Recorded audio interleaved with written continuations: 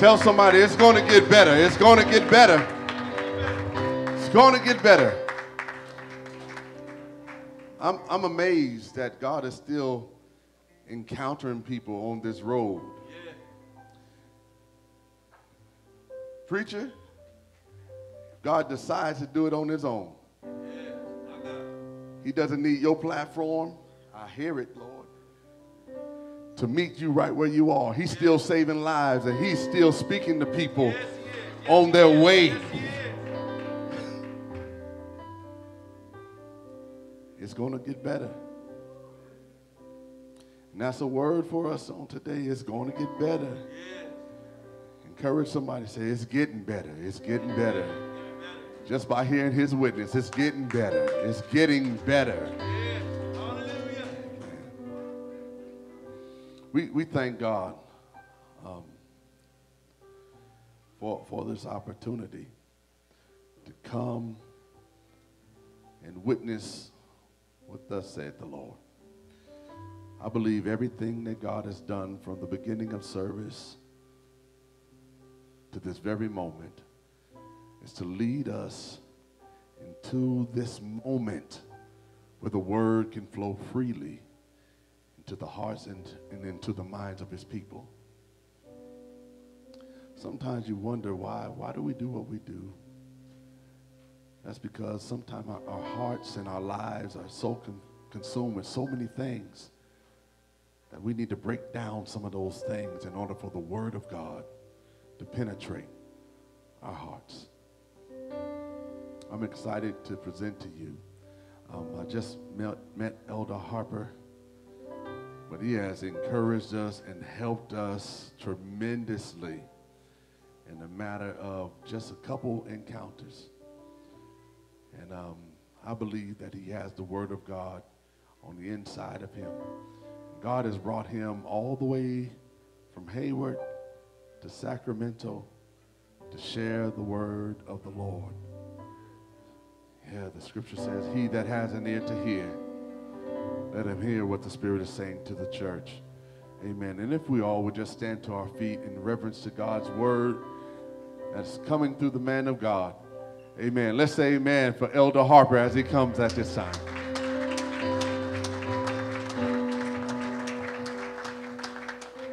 All right. Let's give the Lord hand praise. Yes. He's good. He's good. Hallelujah. Hallelujah. You may be seated in the presence of the Lord. I'm so happy to be here. Thank God for Pastor Younger and our First Lady Melissa. Had an opportunity to sit with them about a week and a half ago, and just our spirits just connected. I can see the power of God operating in their life. They have such wonderful spirit. I have enjoyed this service. The service has been anointed. The praise and worship has been anointed from the time I stepped foot in this church. It has been a blessing. The musician over there, he is just leading us into the throne room. Let's give him a hand. We don't always appreciate our musicians enough, but I'm listening to them, and they are, I can tell they are dedicated. I hear the bass lines. I hear the lead. I hear the melodies. So I want to give them their props, and I'm just so happy to be here. You know, my wife is here with me, my bride of 32 years. She doesn't even look 32 years old. Stand up, please. This is my wife, Lisa, and we got married June 10th of 1989, and I've been faithful to her since I laid eyes on her. Right. And I'm so happy that she is here with me today. Right. And I give honor to everyone that is in the audience today. And I'm just going to give you a few words. This young man has already given us the message, and I'm just going to tap into what he has said. He said it's going to get better. Right. Yeah. You know, and I just praise God for the anointing that was flowing on him today, and we're just going to continue in that vein. I see so many young people here today. Young people, are you back in school? If you're back in school, raise your hand. You're back in school? Man, you know, I used to be a lieutenant for a police department. I was mayor for a city, and I used to do leadership lunches in the schools, and I would go and talk to the youth, and you had to be careful talking about religion, you know. So I want to tell you that I can do all things through Christ who gives me strength. So when you go into school, remember that I can do all things through Christ. I can do everything God has asked me to do because he's given me the power to do it. I would tell the kids, I would tell them, consider yourself my friend. You've got all that the greatest of men have had. 2 arms, 2 legs, 2 hands, 2 eyes, and a brain to use if you would be wise. With this equipment, they all began. So start for the top and say, I can. Look at them, the wise and great. They take their food from a common plate, and similar knives and forks they use. With similar laces they tie their shoes. The world considers them brave and smart, but you've got all they had when they made their start. You can triumph and come to skill. You can be great if you only will. You are well equipped for the fight you choose. You've got arms and legs and a brain to use. And the man who has risen with great deeds to do began his life with no more than you. You are the handicap that you must face. You are the one who must choose your place. You must go where you decide to go. How much you will study the truth to know. God has equipped you for life, but he lets you decide what you want to be. And courage must come from the soul within, and the man must furnish the will to win. So figure it out for yourself, my lad. You've got all that the greatest of men have had. And with your equipment, they all began. So start for the top and say, Amen. I can. I can. So young people, I can. Remember that. I can. I can do everything that God has purposed me to do because he's given me the power to do it. Is that all right? Amen. Amen. God bless you. So we're going to get into the word today. I have a wonderful scripture for you today. And as we're preparing to receive the word of the Lord, if you would turn your devices, your Bibles, your smartphones to 2 Timothy. The book of 2 Timothy, that's in the New Testament. The 2nd chapter, the 20th through the 21st verse. And I'm going to read just those 2 verses for the sake of brevity and for the sake of preaching.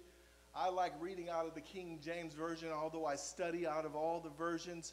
But when it comes to ministering, I love the poetry of the King James Version. And so that's the version that I'm visiting.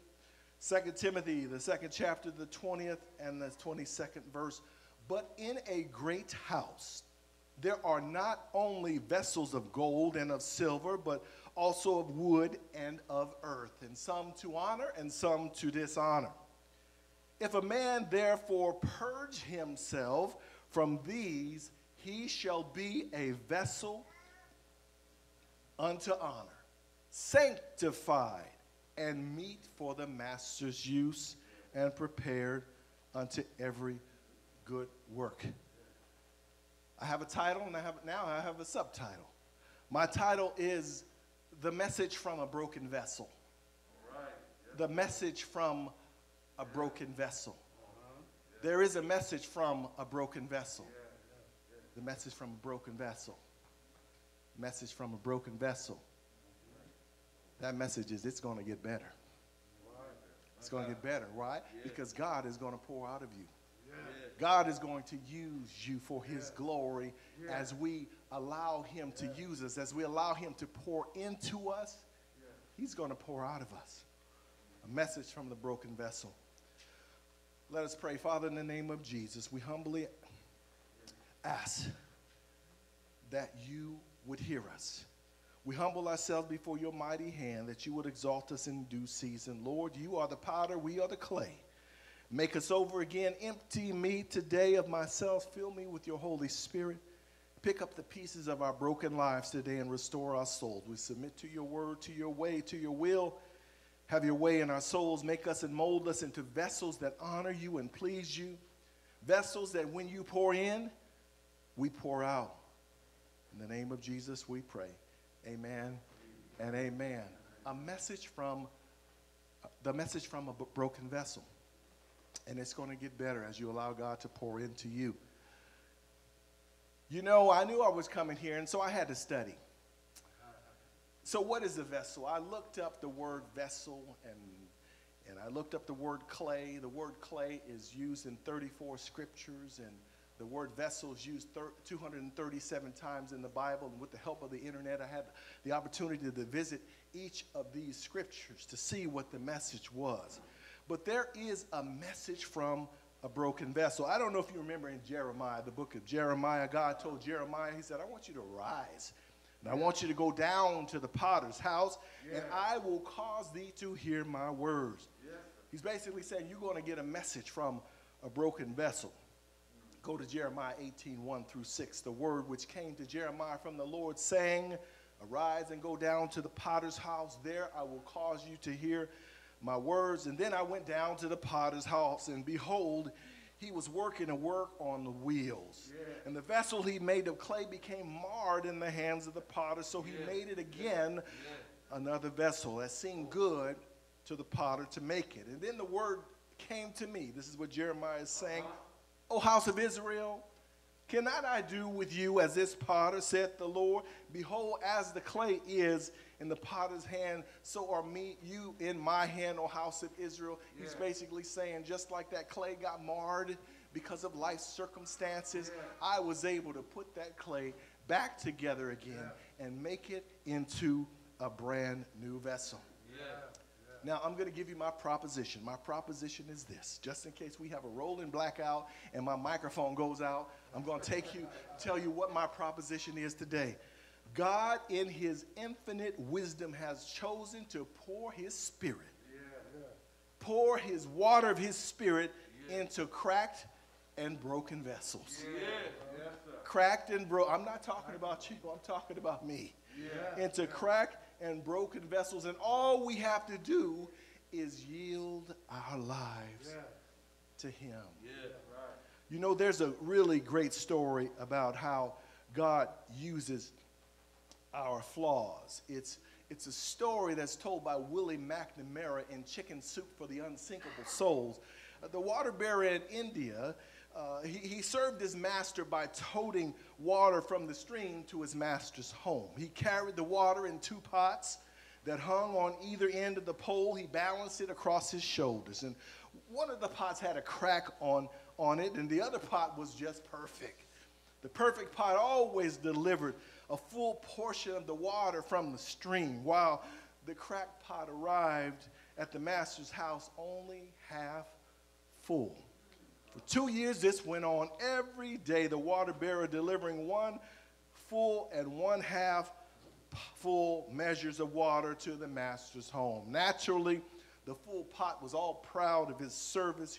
He was perfect to the end in which he had been made. But the cracked pot was unhappy. He was ashamed of his imperfection. He was miserable that he was only able to accomplish only half of what he was made to do. After an eternity of what it perceived to be bitter failure, the cracked pot spoke to the water bearer one day. He said, I'm so ashamed of myself, I want to apologize to you. And the water bearer says, why?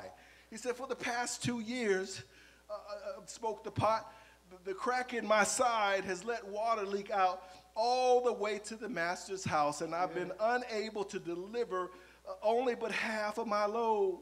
You do all the work carrying me from the stream to the master's house each day. But because of my defect, you don't get the full value from your effort, sighed the cracked pot.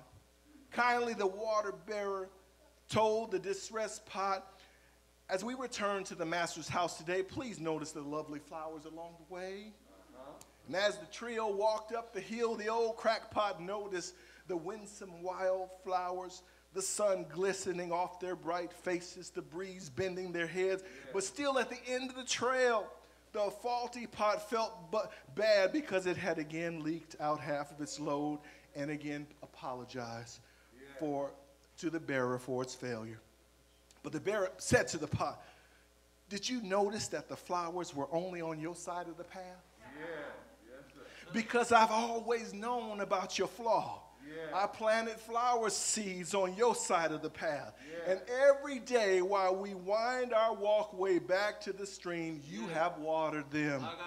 And every day that I'm able to pick these beautiful flowers to adorn the master's table, were you not just the way you were, the master would not have had this beauty to grace his table. He would not have had the beauty to grace his table. That's because I've always known about your flaws. See, God knows about your flaws.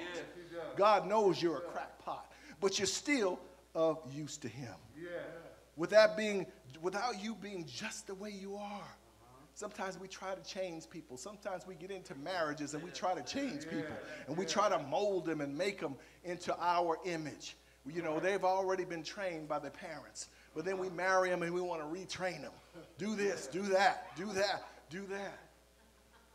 Hallelujah. Men, don't say anything. I know. I'm not trying to get you. I'm not trying to get you into trouble. I know. I got to take out the trash and you make up the bed if you're the last one in it. Sometimes I just mess with her and I turn the toilet paper roll upside down just to mess with her a little bit. Don't do that. It might not work in your house. God uses our flaws. Bashan Mitchell says there's beauty in my brokenness. God uses your flaws. See, maybe you didn't have a father in the home. Maybe you got off track. But now after putting your flaws in the master's hands, you're a leader and an example to youth. God can use your flaws. You can effectively minister to the homeless because you've been there. God uses your flaw. You can reach people on the streets because you've been there. God uses your flaw. You can go into the prisons because you've been there and God uses your flaw. You can feed the hungry and the homeless because you've been there. God uses your flaws. You can visit the sick, those that are in the nursing homes, in the hospitals, because you've been there and God uses your flaws. I know. I don't want to be broken.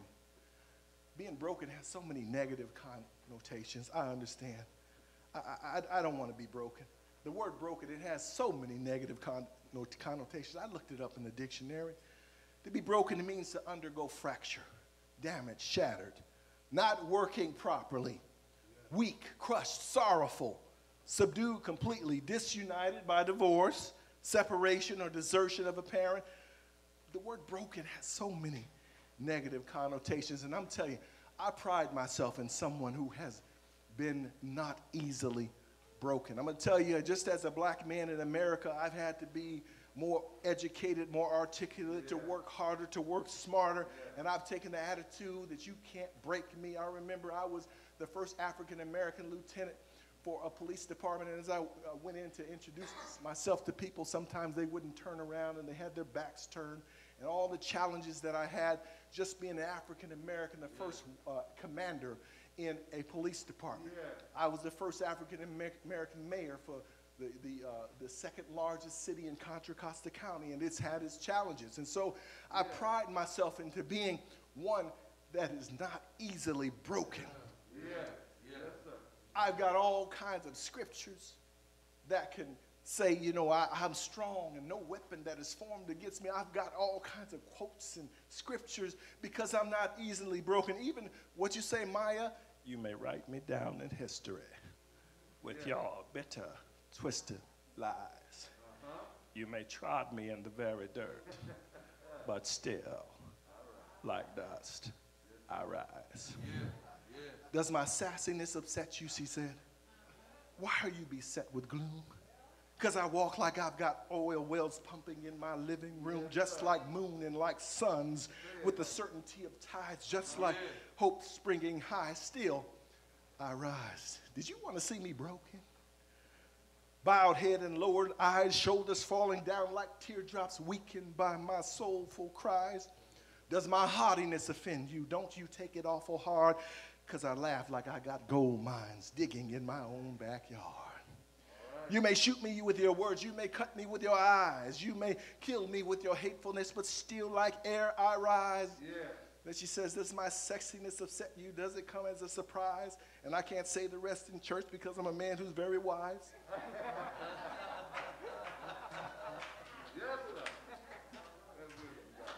And I will end it there.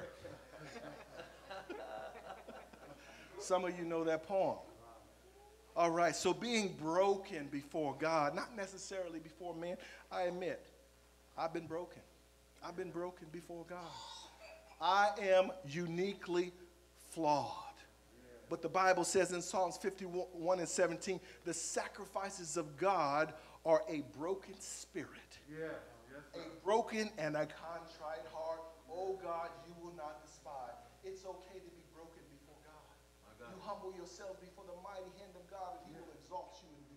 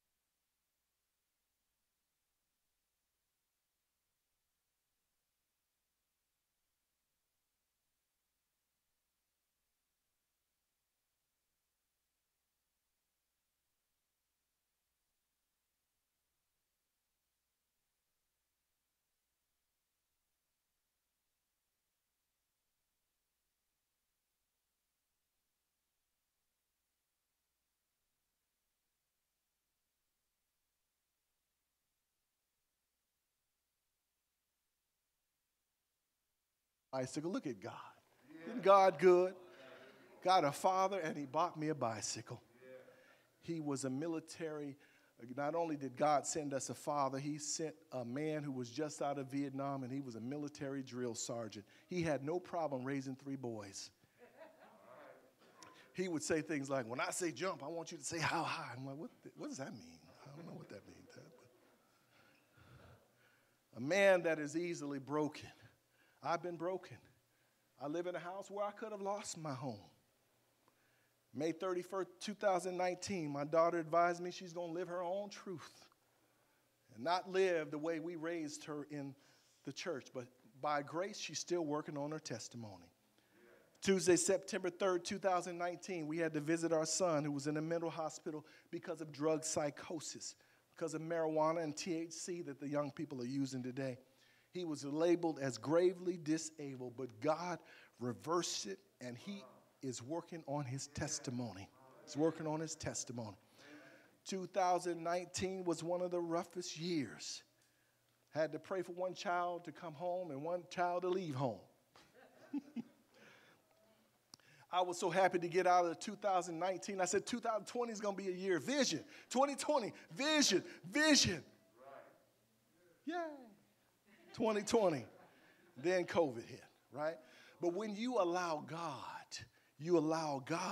to break you, you come out with the anointing. When you allow God to break you, you come out with power. When you allow God to break you, you come out with strength that is made perfect in weakness. When you allow God to break you, you come out with joy in the midst of sorrow. When you allow God to break you, you come out with peace that surpasses all understanding. When you allow God to break you, they say weeping may endure for a night, but joy comes in the morning. Because I'm broken before God, I can say like Charles Jenkins in Fellowship Chicago, you can't have my family. You can't have my increase. You can't have my breakthrough because I plead the blood of Jesus over that circumstance. I've got joy in my soul. God is in control. I've got Satan on my trail, but I'm singing all is well. He's attacking every day, but I'm watching while I pray, and no matter the attack, I won't turn back. Sometimes you have to fight discouragement. In my book, I wrote a book in 2018. It's called Anointed for Leadership. And in chapter 8, it talks about fighting discouragement. There was a person who, as I was mayor, they tried to recall me. And I'm sitting up there on the dais with my fellow council members, and he came to a city council meeting, and he tried to embarrass me in front of the congressmen who were there. And he said, you're being recalled. And he did all these things. And let me tell you what happened. He made 2 attempts to file a recall against me. to remove me from my office. He couldn't file on time. He tried to raise money for signatures. He couldn't raise enough signatures. He couldn't raise enough money. The funds were raised improperly. The Contra Costa Times, what they said about me, they had to issue an apology to me in writing. And then I had to pray for this man because he became ill and was awaiting an organ transplant, and I don't wish that on anyone. So now here I am praying that God would heal this man. Though that's what happened. But now let me tell you the real story. The following council meeting where he was going to come and present me with the papers, the pastor canceled Bible study. And in the council chambers, on the whole front row, was all the church mothers.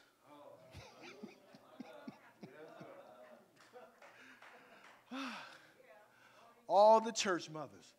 And every time I looked out at that man's face who was sneering at me and whoever was with him, I look over in the front row and those church mothers, they say, "I'm proud of you, baby." They're just looking at me. I'm just so proud of you, baby. You're just doing so well. You just keep on the good work, baby. I'm just so proud. Mama, just so proud of you, baby. I can see them saying that to me and just smiling at me.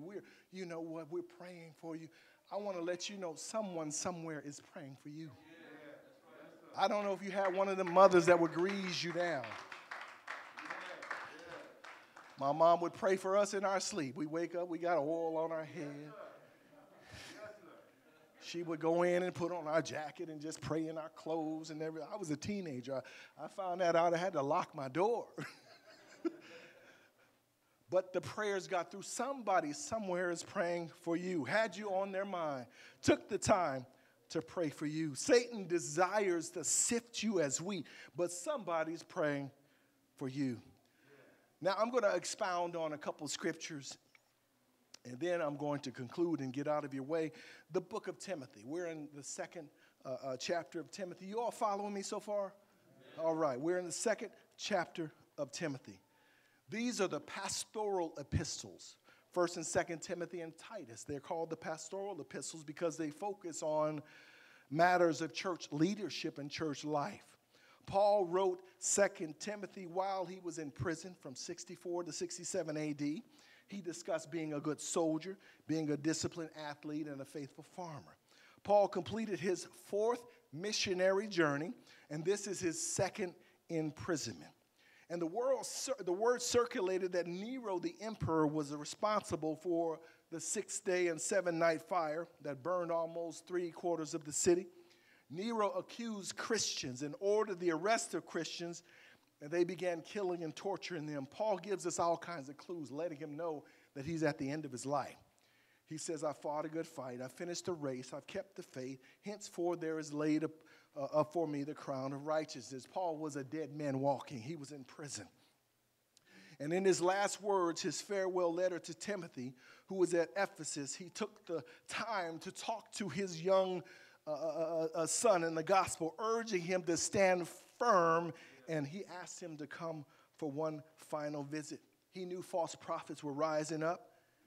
Paul wanted to build Timothy as a vessel of honor. And so in 2 Timothy 2 and 14, he says, "Of these things put them in remembrance, charging them before the Lord, that they strive not about words to no profit, but to the subverting of the hearers." In other words, don't waste your time majoring in the minors, getting involved in foolish debates. Then he says, study to show yourself approved unto God. In other words, study, he means do your best. Be diligent in showing yourself approved unto God, a workman that needs not to be ashamed, rightly dividing. That word rightly dividing comes from a Greek word orthotomanta, which means to cut straight. Paul was a tent maker, and he had to cut straight some edges. He's telling them, you got to cut this thing straight. The word of God, you've got to cut it straight. You got to call sin, sin. You got to call sin, sin. There's no playing around with this thing. Don't sugarcoat this thing. It's not going to help people if you're not calling sin, sin. If you're not telling them that sex outside of biblical marriage is a sin. Shacking up when you're not married, all those things, they are a sin. Paul says you got to cut this thing straight if you're going to help people get to heaven. We want to help people get into heaven. You want God to pour his spirit into you, and you got to be clean. You got to give yourself to God if you want him to pour his spirit into you. Then he began to say, but shun profane and vain babblings. Don't get into foolish debates. Then he's talking about in the 19th verse, I'm going to skip over. Nevertheless, in spite of that, the foundation of God standing sure, having this seal, the Lord knows them that are his. And let everyone that nameth the name of the Lord depart from iniquity. And now here's my scripture. But in a great house, there are not only vessels of gold and of silver, but also of wood and of earth, some to honor, some to dishonor.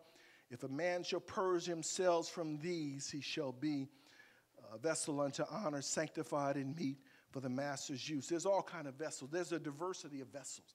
There's all kinds of people in this kingdom. Imagine vessels arranged in different order, in the order of their worth. The gold and silver vessels at the top, and earthen, wood, and clay vessels at the bottom. There are some vessels of dishonor. If you are allowing yourself to yield in the lusts of the flesh and all those scriptures in Galatians, I believe it is 5:19, that talks about all the lusts of the flesh. If you succumb to those things, you are treating yourself as a vessel of dishonor. But the Bible talks about that vessel of honor in Galatians 5:22. You have love, joy, peace, long-suffering, goodness, meekness, temperance, faith. Against such there is no law. The church of God. If you cleanse yourself from those negative things, then you will be a vessel unto honor. I'm going to talk about a few vessels, and then I'm going to get out of your way. You know, people are compared to vessels. What kind of vessel are you? I want you to think about that. There's a diversity of vessels in the kingdom. What kind of vessel are you? As I mentioned these vessels, I'm talking about me, and I've been probably all of these vessels. The gold vessel, it's of great value. It's polished, able to be used. It shines, probably perfect in that big house. Does everything just right. It's the most malleable metal. In other words, it's soft, can be molded, soft. Are you that vessel that's soft, can't take criticism, can't take anyone saying anything negative to you? I've been that kind of vessel.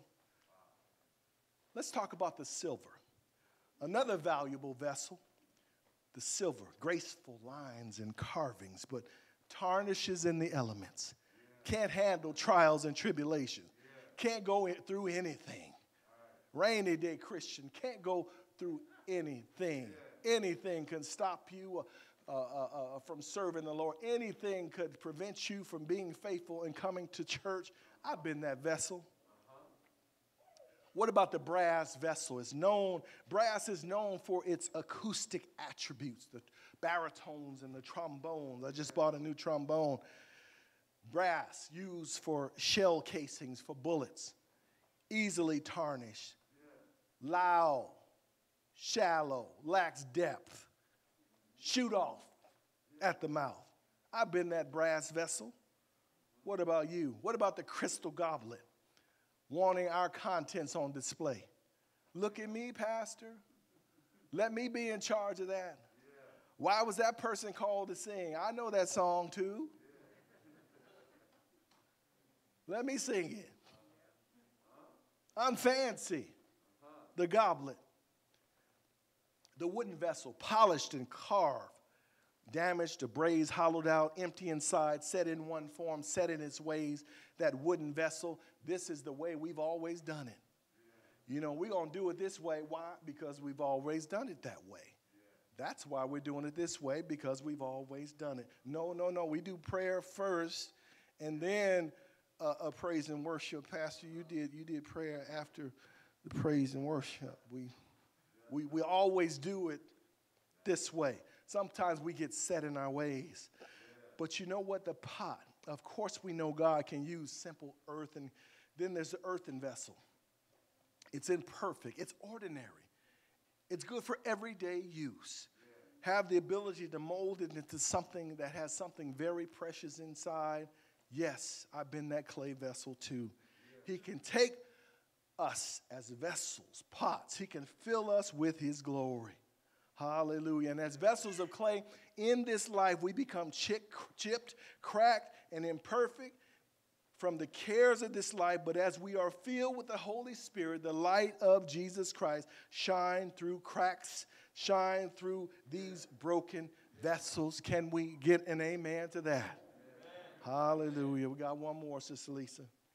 Amen. God knows what he's doing using broken vessels to carry his spirit. The scripture says, for God who commanded the light to shine have shined in our hearts to give the light of the knowledge of the glory of God in the face of Jesus Christ. Then it says, but we have this treasure in earthen vessels. God puts his spirit inside of earthen vessels. But can you imagine a vessel trying to tell God what he wants him to be? Can you imagine a vessel telling God what school and classes he should go to? Can you imagine a vessel saying, God, okay, you shouldn't have sent me that way. God, I wanted to go this way. Somebody told me, if you ever want to tell God a joke, tell him your plans. He'll laugh. He'll laugh. You ever want to tell God a joke? Tell him your plans. He'll laugh. He said, I know the plans that I have for you, saith God. Was that Jeremiah 29:11? I know the plans that if you ever want to tell God a joke, tell him your plans. Romans 19:20, as I go to my conclusion. But who are you, O man, to talk back to God? Shall what is formed say to him who formed it, why have you made me like this? That's silly, a vessel. Talking to God and telling God what to do. That don't even sound right, a vessel talking. Let me say this, I'm going to let you go. The master was searching for a vessel to use. Before him were many, which one should he choose? This is my vessels right here. Take me, cried the gold, and I'm shiny and bright. I'm of great value, and I do things just right. My beauty and luster will outshine the rest, and for someone like you, master, gold would be best. The master passed on with no word at all and looked at a silver urn, narrow and tall. I'll serve you, dear master. I'll pour out your wine. I'll be on your table whenever you dine. My lines are so graceful, my carving so true, and silver will always compliment you. Unheeding, the master passed on to the brass, wide-mouthed and shallow and polished like glass. Take me, cried the vessel. I know I will do. Place me on your table for all men to view. Look at me, cried the goblet of crystal so clear. My transparency shows my content so dear. Though fragile am I will serve you with pride, and I'm sure I'll be happy in your house to abide. The master came next to a vessel of wood. Polished and carved, it solidly stood. You may use me, dear master, the wooden bowl said, but I'd rather you use me for fruit, not for bread. Then the master looked down and saw a vessel of clay, empty and broken, it helplessly lay. No hope had the vessel that the master might choose to cleanse and make whole, to fill and to use. This is the vessel I've been hoping to find. I'll mend it and cleanse it and make it all mine. I need not the vessel with pride in itself, nor one that is narrow to sit on a shelf, nor one that is big-mouthed and shallow and loud, nor one that displays its contents so proud, not the one that thinks he can do all things just right, but this plain earthly vessel filled with power and might. Then, gently, he lifted the vessel of clay, mended and cleansed it, and filled it that day, spoke to it kindly, there's work you must do. Just pour out to others by being kind. Just pour out to others by singing about your sisters and brothers. Just pour out to others by visiting the sick. Just pour out to others by visiting those that are in prison. Just pour out to others. By feeding the hungry, just pour out to others. By housing the homeless, just pour out to others. By encouraging the downtrodden, just pour out to others. By visiting those that are sick and shut in, just pour out to others. By ministering to those who don't know God, just pour out to others as I pour in to you. Can we give the Lord a hand praise? Hallelujah. God wants us to pour out to others. Hallelujah. Hallelujah. And if you stand with me, we're going to pray and we're going to practice social distancing as we do this. I'm just going to ask you to stand with me and pray and put your hand over your heart. And we're going to pray, and I'm going to take my seat. Lord, we just thank you today, oh God. We thank you for each and every one of your vessels, oh God. We thank you that you are making each and every person an instrument of your grace, oh God.